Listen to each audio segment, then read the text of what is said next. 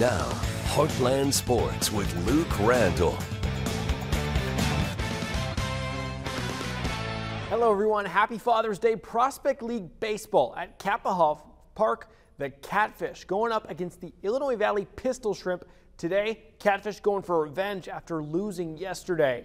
Now the Catfish, they lead 3-1 in the ninth, but the Pistol Shrimp keep fighting. This is a familiar face. That's Simo's Cole Wareheim there for Illinois Valley. Then the Shrimp down 2, now down just 1. But Cape is going to close it out right here to get the win. Simo's Bryce Cannon was the hero today. 2 home runs that proved to be huge. He talked later today about what he's learned the last few months playing at a regional and now summer ball. I learned what it feels like to go to a regional championship. It's obviously a very special experience, and I'm glad I got to enjoy that with my team.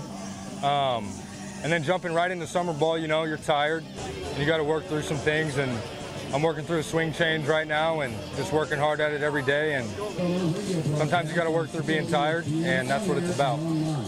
Here's a look at those final scores again. Catfish with the dub. Look at Thrillville, 16-0 over Alton. There's a reason why Thrillville are the early favorites to win the league.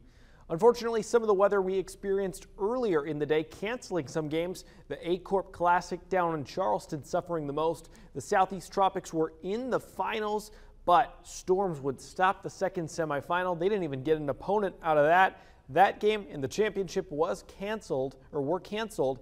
No word on if these games will be made up. The Missouri Helmet Challenge now entering its next stage of voting, and in quite a surprise, Malden, Fredericktown, Caruthersville all eliminated. Meanwhile, Perryville would advance. Voting for the first half of round 3 is now underway. 2 teams in the Heartland, Chaffee, the Red Devils, with their new logo right there, versus Oak Park. Red Devils got a good shot. The Jackson versus Eldon. This one I think will be very close. Voting will continue for the next 48 hours only on X.